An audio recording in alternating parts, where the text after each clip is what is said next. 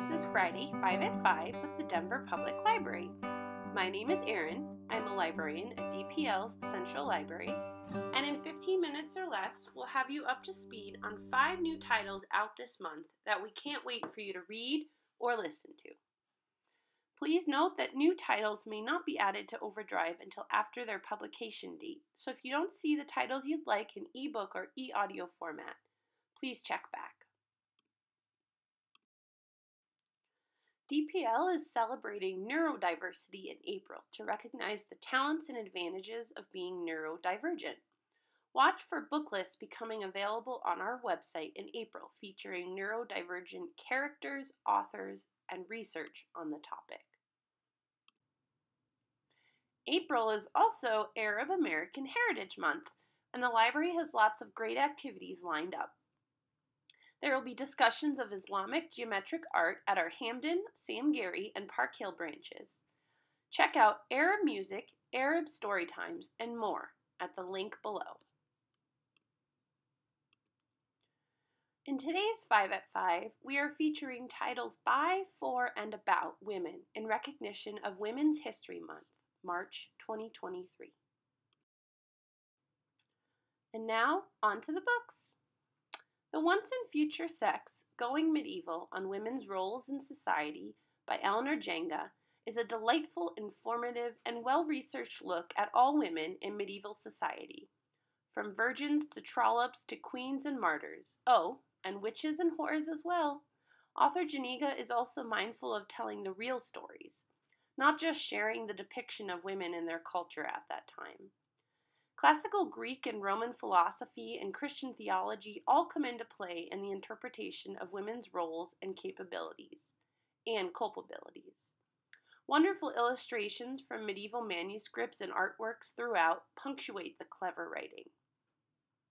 One particularly interesting section covers how women elected to join converts to avoid the horrid conditions of married life.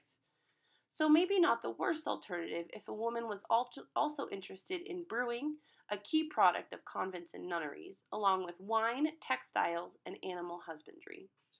This book exemplifies history made fun.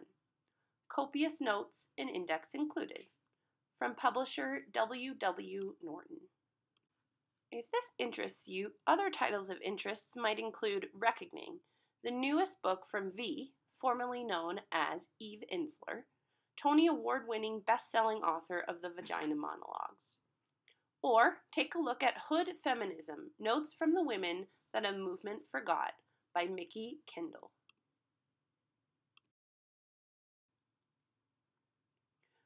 Morgan Harper Nichols is an autistic multidisciplinary artist, and You Are Only Just Beginning, Lessons for the Journey Ahead is her newest collection of poetry.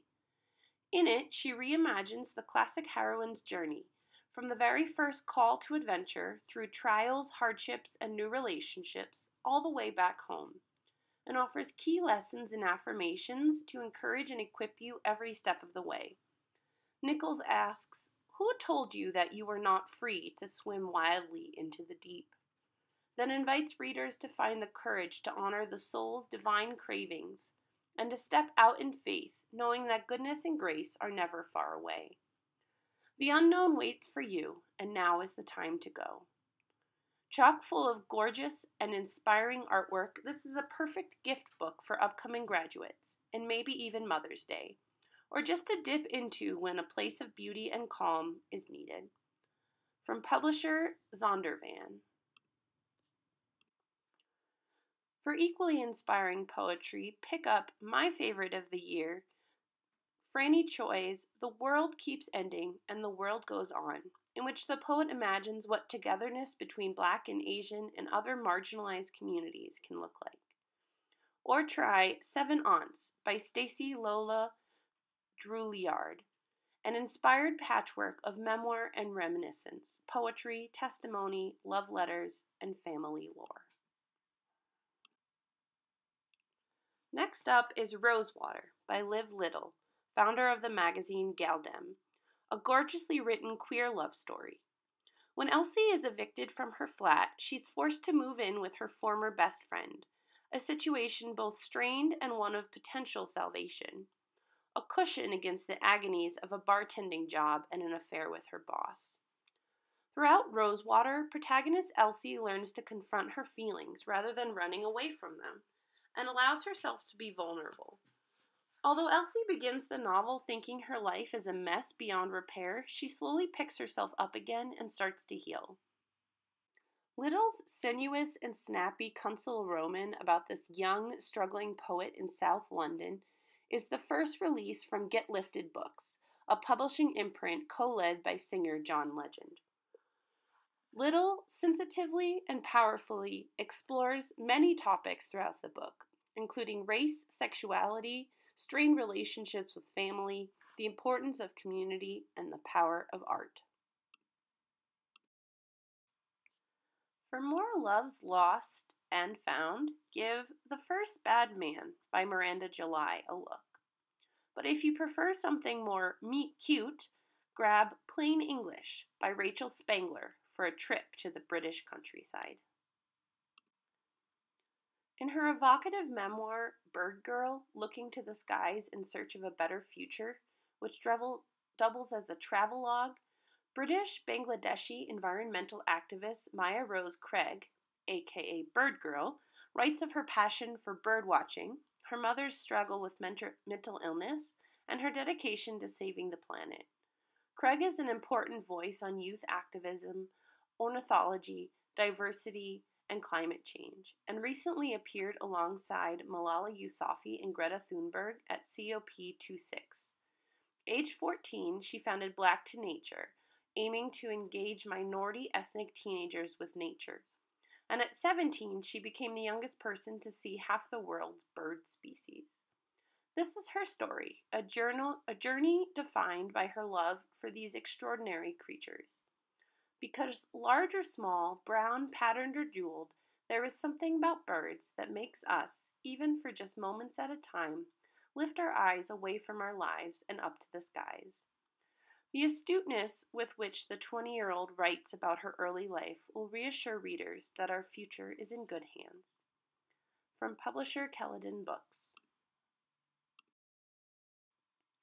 Bird Girl is the perfect read for fans of H is for Hawk, or Diary of a Young Naturalist, or for any aspiring environmentalists. In Period, The Real Story of Menstruation, University of Illinois Urbana-Champaign anthropology professor Catherine Clancy first focuses on the myriad ways human societies, their leaders, scientists, and health practitioners have gotten it wrong. From myths and taboos about the purpose and health effects of menstruation to the quasi-scientific studies purporting to demonstrate that menstruating people give off toxic fumes that can harm children or other humans. Readers will find Clancy's writing full of delight and curiosity, but also a lot of righteous anger. Period tells the story of a misunderstood and stigmatized process that is crucial to our understanding of human biology, reproduction, and variable ways of being.